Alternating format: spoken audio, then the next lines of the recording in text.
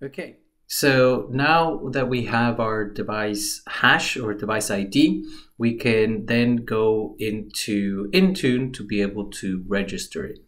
So we're going to go to the Microsoft Endpoint Manager Admin Center, which is Intune. And we are from here going to go to Devices. From Devices, we go to Windows, then to Windows Enrollment. Then we to the section where it says Autopilot Deployment Program. We're gonna click on Devices again, and as you can see here, we haven't registered any device yet.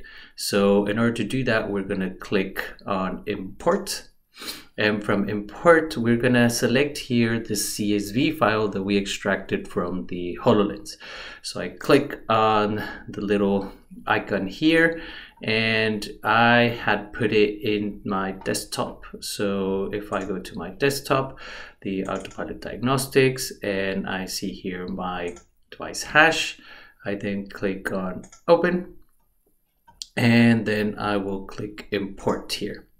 Now, the importing is going to take several minutes, and you can see here that it is being uploaded and the importing process has started. So I'm not gonna let the video play, and so I'm just gonna pause right now, and we're gonna move on to the next step.